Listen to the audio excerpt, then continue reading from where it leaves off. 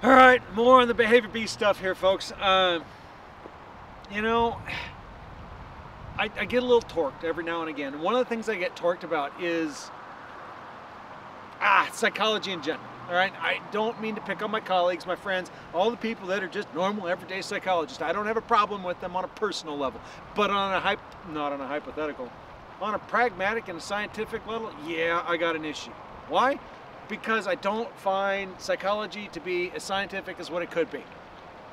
And I'm biased, all right? And I know that. I'm drastically biased because I'm a behavior analyst, right? I see, as we've talked about before, I see the value in studying things from an empirical perspective, right?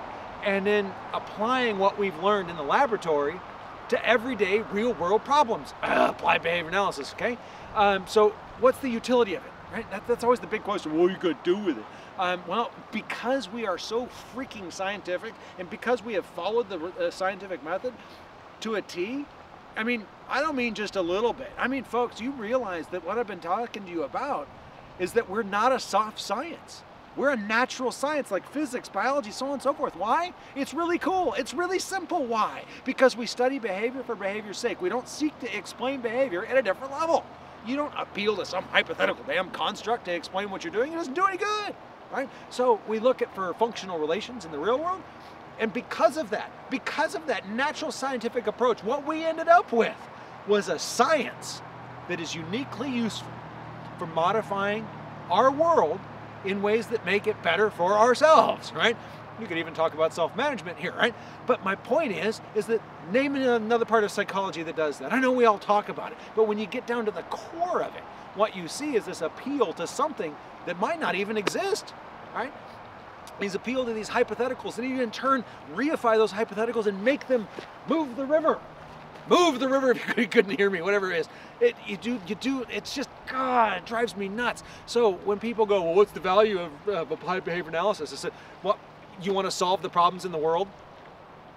Do you want to learn how to get off of, just get off? I guess we could leave it there. No, do you want to learn how to get off of fossil fuels? Not a bad idea, huh? How about addressing things like reacting to climate change? Let's leave the whole part of that topic that is argued alone, and let's just talk about the fact that it is changing and how are we going to deal with that? How are we going to get people to modify their behavior, to live in different zones, maybe to sell their houses, whatever they're going to have to do to survive? How about moving to Mars?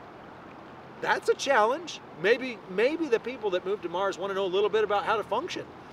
Maybe they want to know a little bit about behavior and how to select for the responses that you want in the individuals that you're working with. Or, oh my gosh, how about just society as a whole, right?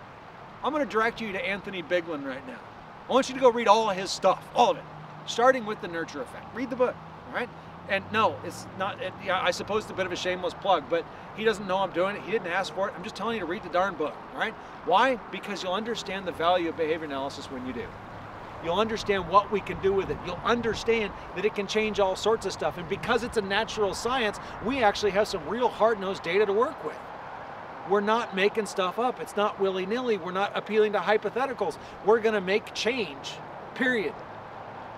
We're going to make change in people's lives and make the world a better place. Any problem you want to apply to that involves an action, a behavior, we're going to tackle it. So people go, what's the value? Everything. Everything's the value. It applies to whatever you want it to apply to.